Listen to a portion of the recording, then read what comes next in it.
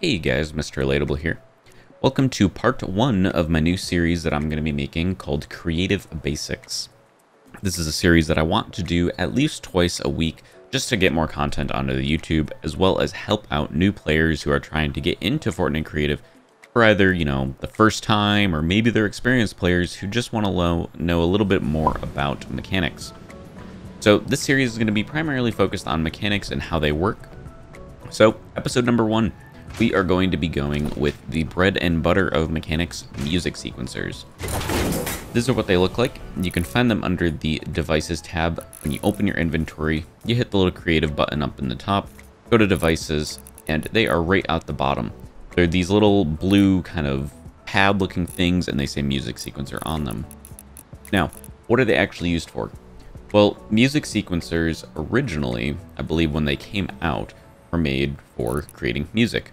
So if we throw down this music block gallery, we can grab a few notes and just kind of put them on the track, similar to like this.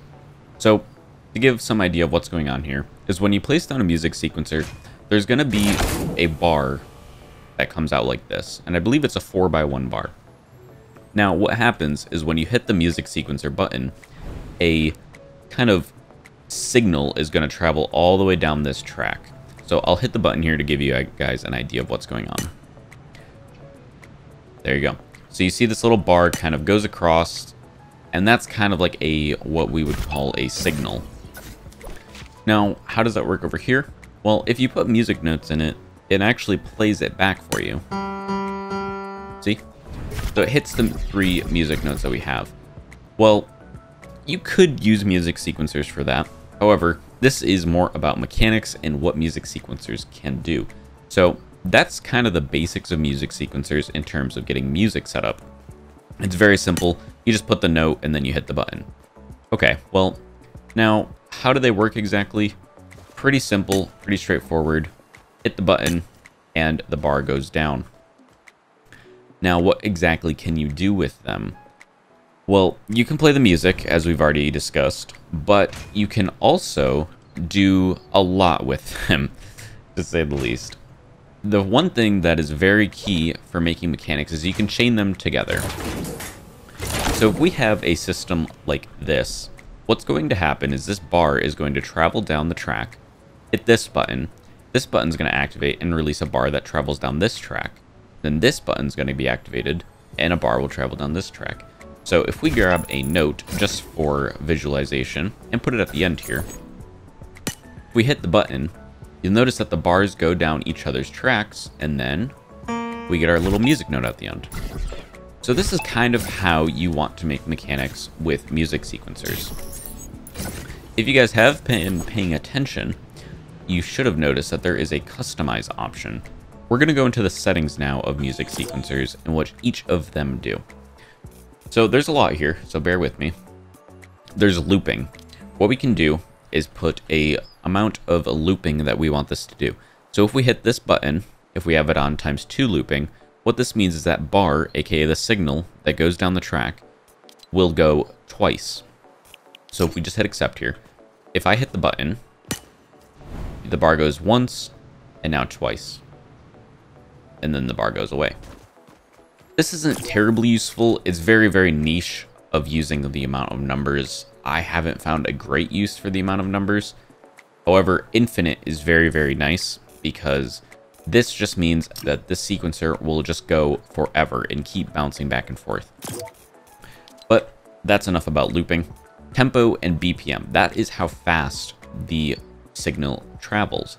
So if we put it all the way down to 1, fun fact about these, if you click on the number, it goes up by 1, as well as if you click on the number and then use your arrow keys on the keyboard, you can go up and down. That's only if you're on PC. On console, I'm pretty sure you just use the joystick. However, if we put it on 1, you'll notice it travels very slow.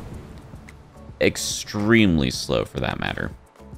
Now, if we go to the settings and put it on 180, it travels extremely fast. So this is pretty much the speed that this travels at. The length is pretty self-explanatory. The length, we put it on normal, it goes to a 1x1 area. And if we move it up to, let's say, a 10, it's a very, very long travel. We'll put it back down to 4 for now. The width is the width of the track. So you can see it kind of moved down by 1. We put it on 2, it gets fatter. We put it on 6, it gets very fat. But we're just going to put it on normal yet again. The height, exactly what you think. It goes up. So now when you hit the button, the track is all the way up there. We're also just going to put our tempo BPM back to 110. There we go. Height, as I said, just determines how tall it is. Put it on half if you want a short one, or normal if you want to keep it the same. Now, trigger type. The way that this works, this is very important, is if we hit it, it's a trigger. So each time we hit it, the bar goes down the track. Now, if we have it on an on-off switch, if we hit it and then hit it again, you'll see that it starts and then stops. Starts and then stops. The way that this is very useful is if you put looping on infinite, you can start it, which means that the bar is constantly going to be going at infinite. It's just going to keep going and then bouncing back, and then stepping on it will stop it so it no longer travels. We're just going to put everything back on the defaults for now. Zone visible in game. This is pretty straightforward. If you want the bar, this kind of rectangular bar, to be showing while you're in the game, you'll just put it on. Typically, you're not going to want that, though. You're going to want it off. Trigger is active.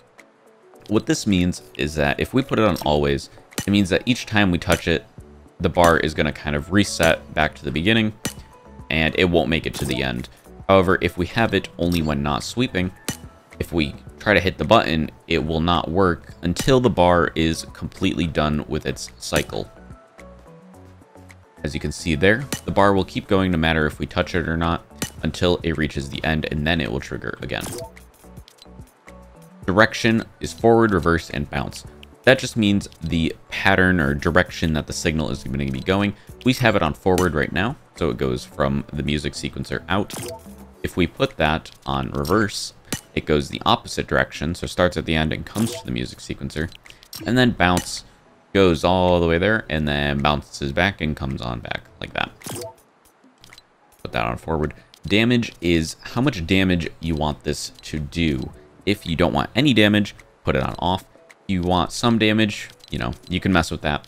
But pretty much what this just means is that if you have it on elimination, if it's traveling like this, and it touches anyone, like if this bar is traveling and hits somebody in its path, it will deal damage to them, aka if it's on elimination, it will kill them. Activate on game phase. What this means is that the music sequencer will activate when this game is starting, if that makes any sort of sense. I'll try to explain this. So off just means, or never rather, just means that this music sequencer is never on unless it gets touched. Pretty straightforward. Now, pre-game means when the island is published, let's say you play a featured island. That featured island, before you hit the start game button, is in the pre-game options, okay? So, if you enter a featured portal, you can read all the signs, and there's, you know, this thing that says help, the thing that says support a creator, and then the button that says start game. That is your pre-game. Before you actually physically start the game, that is your pre-game. Warm-up, I believe, is when I'm actually not 100% on what warm-up is because I just changed it recently. But I believe this is when you're building and you start the game and it says like 3, 2, 1, go. That's what I believe warm-up is. I'm not 100% on that, so don't quote me. But game start pretty much just means when the game is physically started, the music sequencer will start activating. So how is this useful?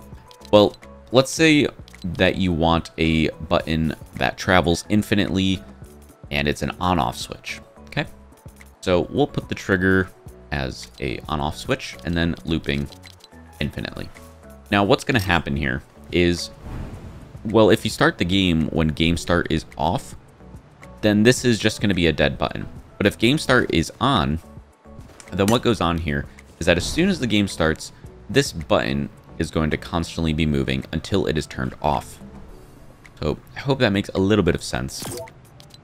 Pretty much just allows you to make very advanced mechanics, and maybe what you can do, which is really cool, is you can have a doorway that is constantly trapping the player.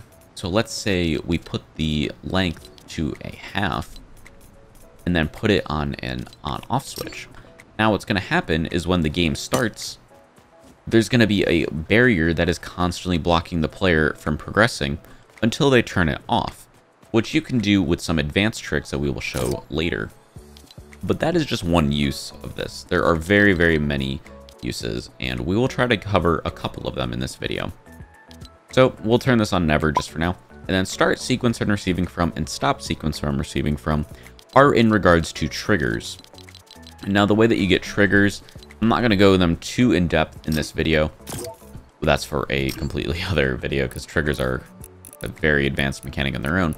But if you go to the devices tab, there should be a button, or it should be a little thing called triggers. It's in the top right corner currently as of patch 10.2, I believe. But if you grab it and spawn it down, like so, you can just pick it up so it's not on the ground.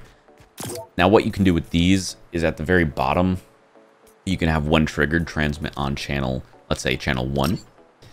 And then what you can do with the music sequencers is start sequence when receiving from channel 1 or start sequence when receiving from channel 1. So what this means is if players activate this, which they could do with damage or just by walking into it via these options right here. If players damage this, so hit it with their pickaxe like so, what that'll do is it'll trigger this to either start or stop. As I said, we're not going to get too in depth with that today, as that's going to be another video on its own. Okay, we just went through every single setting. There's a lot. There's a lot to take in. I understand that. So we're just going to be going through a couple different mechanics and things that you can do with these. So let's start with something that is very simple, and that is causing a car to roll down a ramp. So you're going to want your sequencer, so the ramp is anywhere within the bar, like so. The ramp can be anywhere within this 4 long kind of bar that this creates. And you're going to want to put a ramp so the vehicle will roll down the ramp. Let's go to our devices gallery and let's grab a vehicle. For this, we're going to use a shopping cart. You could use any. Shopping cart's a little easy. So once you have your shopping cart out, you want to come to this side like so. The reason you want to come over here is because the way that shopping carts place is if we build up a little bit and you place them, they always face to the right of where you're looking.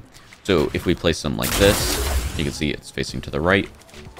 We face it like this, and if we place it like this, you can see you can kind of change the orientation. So you're always going to want to place it like so. So now the shopping cart will roll down properly.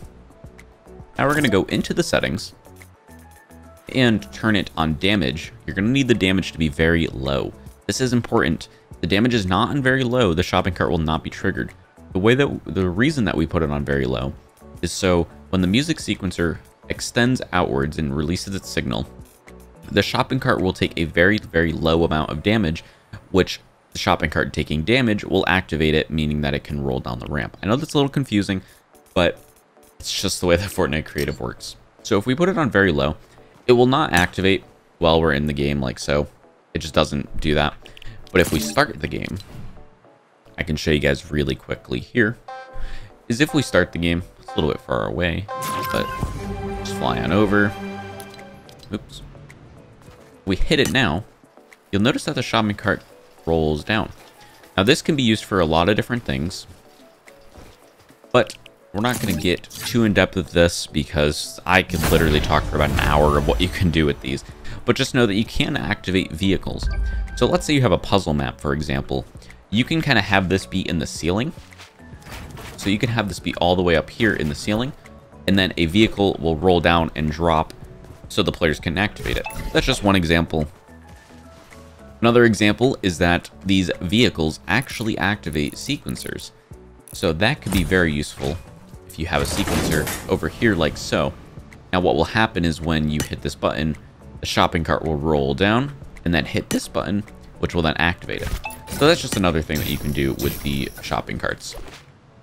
As I said, we're not going to get too in depth, as this is just supposed to be a creative's basics tutorial, not really an advanced tutorial on all of this stuff. I do have some tutorials on how to make very advanced mechanics in Fortnite, including like combination locks, randomizers, unlocking doors, things along those lines.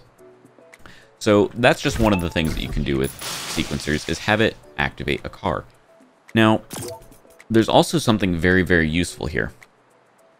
You know, if we put the tempo BPM to 180, what's going to happen is if we put another sequencer here, fun fact also, this is actually pretty cool, is you don't actually have to have the music sequencers in the box to activate with one another. If you have them one tile off like so, it'll still activate. So when this one gets touched, you'll notice that this bar over there will still get activated, even though it's not exactly in it. You could do the same thing on the left and right sides of this, like so, I believe. Yeah, see, it'll go off no matter where it is. So it doesn't exactly have to be in it, but if you want to, you can put it in there. So let's just put this on off damage again. Now what you'll notice is, let's say we have a timed sort of system, whereas we want this to reach this end as quickly as it physically possibly can. We want it to touch this wall as fast as it can. If we put it to speed 180, you'll notice that it still kind of takes a little while to get to that second button, and it just takes kind of a while to get to the end there. Well, how are we going to fix this? We can do a thing called instant signals.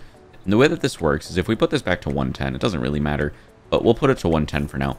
What you can do is change the direction from forward to reverse. And we can do that on all of them.